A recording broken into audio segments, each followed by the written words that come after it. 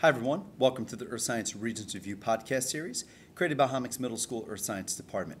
Today we're going to be talking about relative humidity and dew point. Now the great thing about these two factors in weather is that they help us measure the moisture in the atmosphere. So what we're going to do is we're going to start actually talking about dew point, then we're going to jump into relative humidity. So let's get started. Dew point is kind of a neat phenomenon because it tells us when the air is saturated. It's the temperature in which the air is going to be completely filled up with moisture. And that's what that word saturated means. At that specific temperature, that dew point temperature, precipitation, condensation, clouds, it's going to be very evident that there's going to be a lot of moisture in the air, very simply by looking at the clues outside. Now when you talk about saturated, think about a sponge. Sponge filled up in a bucket of water, that sponge is going to soak up as much water as it can. That's what the word saturated means. Well, in nature, you want to look for clouds. Clouds and precipitation are going to be a telltale sign that air is saturated. You can tell that the air has a lot of moisture in it even in the summertime. You take out a cold glass of soda out of the refrigerator, and what's going to happen is you're going to get little beads of sweat on the outside of that glass. Well, the air touching that cold glass has cooled to what we call the dew point. Now, air temperature and dew point, they have a nice little relationship with each other. When they're close together, and in many cases when they're equal, we know precipitation is going to occur. We say the air is saturated and the humidity outside is going to be close to 100%. When they're really far apart, it means you have beautiful clear skies. You don't have a lot of moisture in the atmosphere. The air tends to be extremely dry. Well, the map on the left, current temperature in South Dakota is 33 degrees. The dew point in the same location is 33 degrees. You're going to have a good chance for rain. Look in New York, it's 56 degrees outside, 27 dew point. You talk about a 30-degree difference there. You probably have beautifully clear skies on this day along the East Coast. Well, your relative humidity is the amount of moisture that the air is holding at a specific temperature. Cold air has a very different capacity to hold moisture than warm air does. We'll explain why that is a little bit later on. When you talk about humidity, humidity is always a percentage. So anytime you see a humidity percentage, always try to think about a glass of water filled up to that percentage. If the humidity outside is 97%, if I had a glass of water filled 97%, I'd have a lot of moisture. If I had a humidity outside that's 27% and I had a glass of water filled up 27%, I know I don't have a lot of moisture. So that little analogy will give you an idea about when you have a lot of moisture compared to when you have very little moisture in the atmosphere.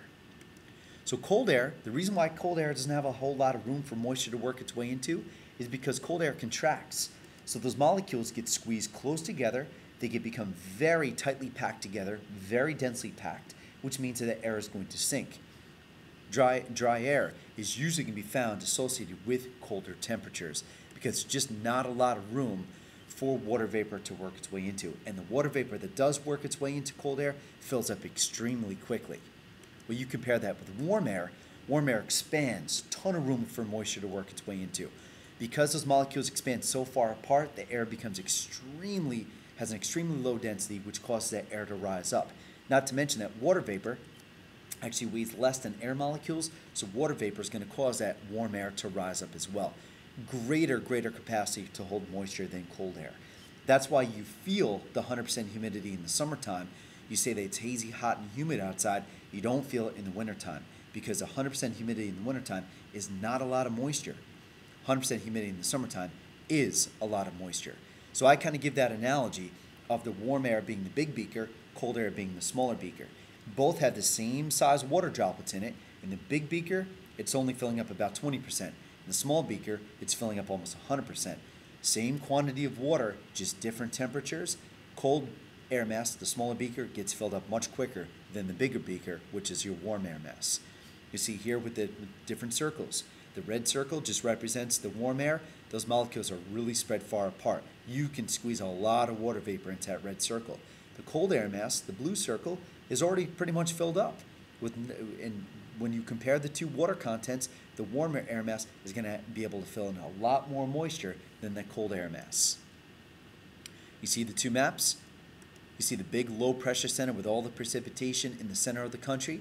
Look at where the key is with the relative humidity. Again, it's close to 100%. Anytime you get 100% humidity outside, you're going to probably have a pretty saturated air mass. You're probably going to get some rain in that case. You have your two curves here.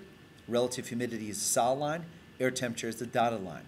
When humidity goes up, temperature goes down. that's going to occur at about 6 in the morning. When temperature goes up, humidity goes down, that's going to occur at about 4 o'clock in the afternoon. Well, what do we know about the relationship between relative humidity and air temperature? They are indirect. Temperature goes up, humidity goes down because warm air expands. Humidity goes up when temperature goes down because cold air contracts. So definitely know the difference in regards to the different times of day when the humidity is going to be highest and when humidity is going to be the lowest. There are two ways in which you can change the moisture content within the air mass. One way is keep a constant temperature. The second way is to increase or decrease the temperature. So you're going to change it. Let me show you. Constant temperature, 92 degrees. Well, that doesn't really occur outside too much, but inside your home or inside your apartment, you can regulate the temperature. You can keep it at a constant temperature really throughout the entire day.